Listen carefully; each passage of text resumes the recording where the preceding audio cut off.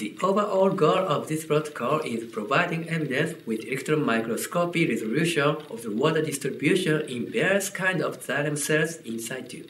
This method has been used to observe the water in Xylem in order to clarify water distribution and the changing water regimes, the seasonal variation of water distribution, the effect of freeze-thaw cycles, the distribution of water in wetwood, and cavitation induced by certain biotic stresses.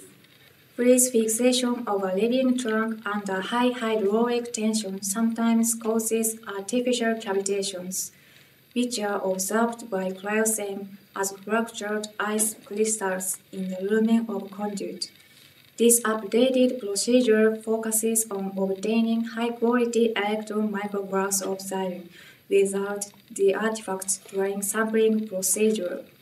Visual demonstration is critical because there are a number of important details that cannot be easily explained.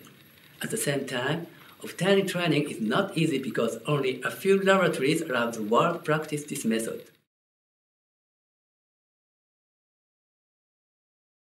To begin this procedure, enclose a branch and leaves for sampling with a black plastic bag to equilibrate the water potential between xylem and leaves more than 2 hours before sampling.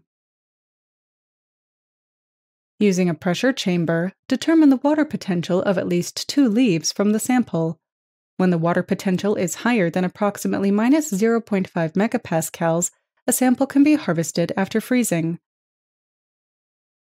When the water potential is lower than minus 0.5 megapascals, proceed with the treatment for relaxation. Fix a watertight collar around the stem